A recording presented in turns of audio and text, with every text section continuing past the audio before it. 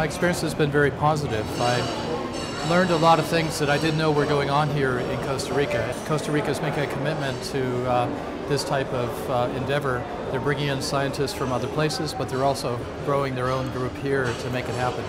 Well, I think the strengths as a manufacturing platform is a very positive workforce, a very educated workforce, a very positive government support system.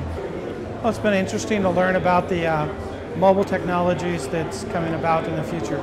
It's a very interesting region from the standpoint that they have a lot of companies here, and looking at their core competencies around cardio has been their main focus.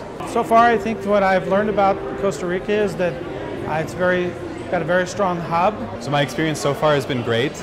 I actually just came from the talk that I gave, and the audience was very engaged.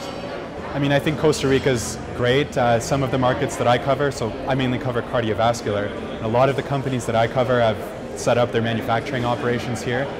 So it seems like it's really growing quickly. Meeting a lot of people, learning a lot of new things, and of course experiencing the weather here is another positive. Can I say that people want to move here to live in Costa Rica because it's so, I don't know, it's a beautiful place.